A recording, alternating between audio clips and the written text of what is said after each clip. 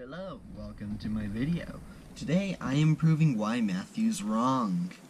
So, basically Matthew made a video where he said, hey, time travel doesn't work because, well, it just doesn't. You'll see why in a second, but yeah. Basically he said it doesn't work. I am going to prove him wrong. But first, I need to do something.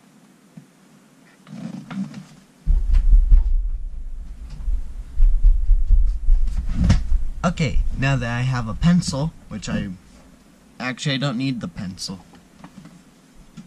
Okay, anyways, so, yeah, let's start watching his video so I can show why he's wrong.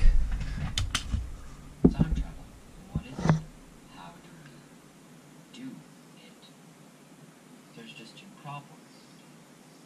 One for either going forward or going backwards in time. Going forward in time would have the problem of, well, the future is always in flux. Okay, so here's my rebuttal. No, from the day time travel was invented till afterwards. So, let's bring it over here.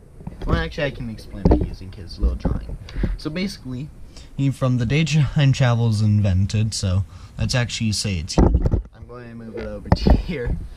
So, from the day time travel is invented, so, past here, I'm just writing it down for later.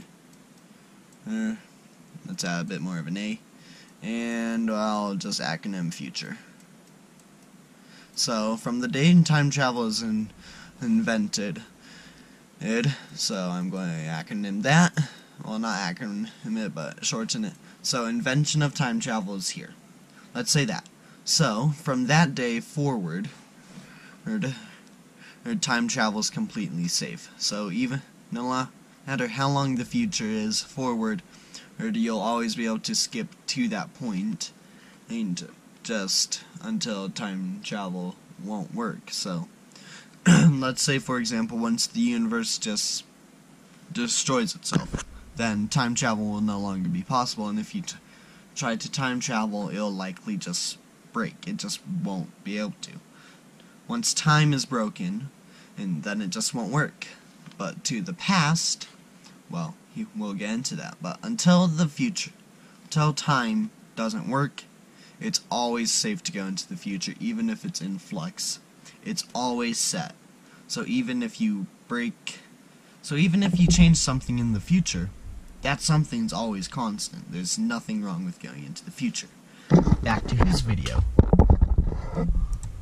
You went forward in time and saw something, and then went back in time and then you never would have saw that thing, and you never would have. Okay, so here's the thing. You go forward in time to stop something. Let's say you go forward in time to stop yourself from eating some expired cheese in your fridge. Well, if you go forward to stop yourself from eating the expired cheese, you stop yourself from eating the expired cheese, you just don't eat the expired cheese because it's in the future. You just stop yourself, assuming it's from the day time travel is invented. So you just stop yourself from eating the cheese. The past is a bit more complicated. Changed it. That is the problem with going forward. But the problem with going backwards is a lot more complicated. Yeah. As most movies and shows have shown, going backwards in time is super easy. They're all wrong. At least some of them.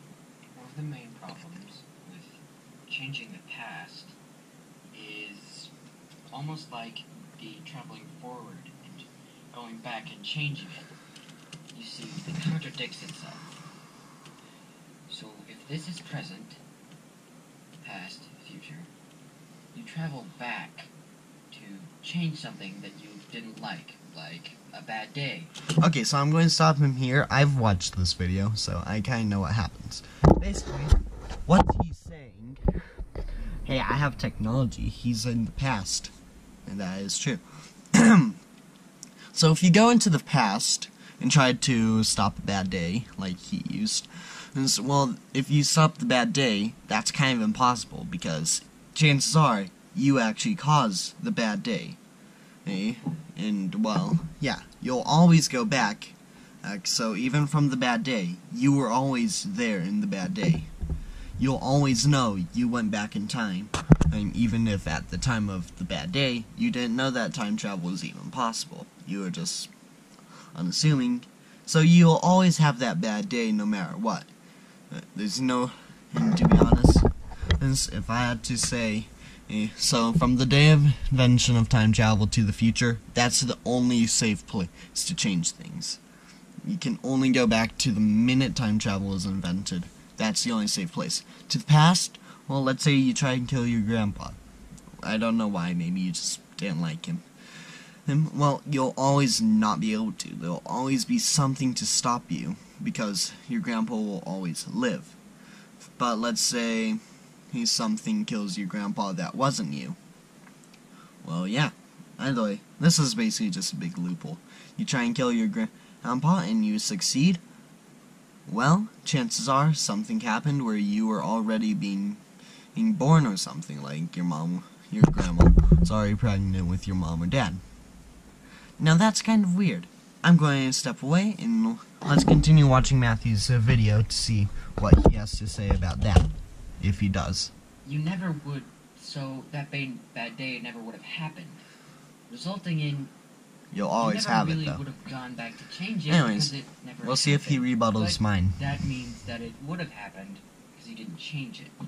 It's complicated, but it makes a lot of sense. There is the theory of in which traveling in time and changing something actually just branches out into an entirely new timeline. Like, here's the change, and so that branches off into a completely new timeline with the results of that change. Now, yeah, that's possible. That's probably the most ideal way time travel works. Where if you go back and change something, like you kill your grandpa, you can't go back in time. Back to whenever you were before. You'll always be stuck in the place where you killed your grandpa, but you still exist. Because matter can't be created nor destroyed.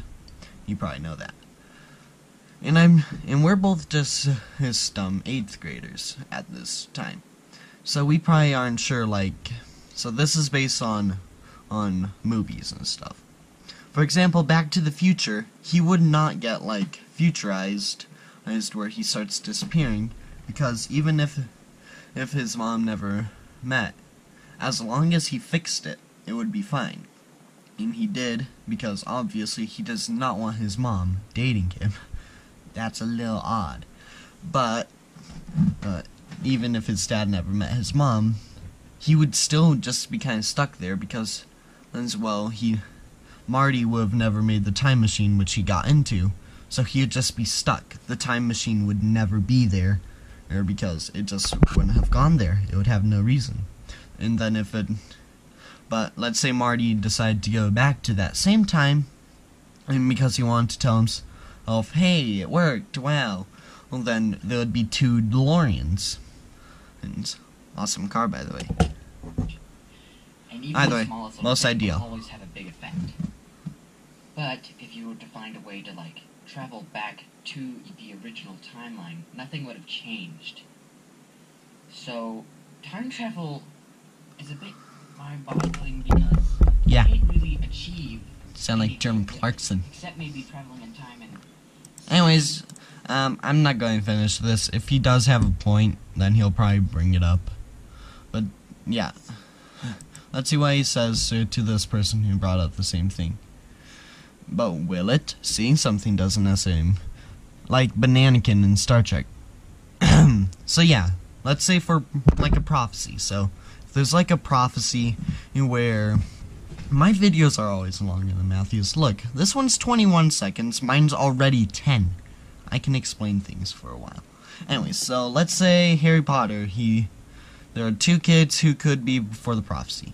One of them dies, one of them will always be it. But let's say Anakin is told, your wife will die. Padme is going to die. And so he tries to save her. Well, it's a prophecy. It's always going to happen, even if you try to make it not. So if Anakin just didn't do anything to try and save Padme, Padme would still die. If Anakin tried to do something to save Padme, Padme would still die. Padme was going to die.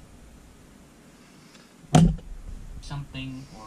Anyways, yeah, if he has any other counterpoints that I'm missing because I'm not watching the entire video, have him tell me. I want to know just in case, so that way I can say, but what about this?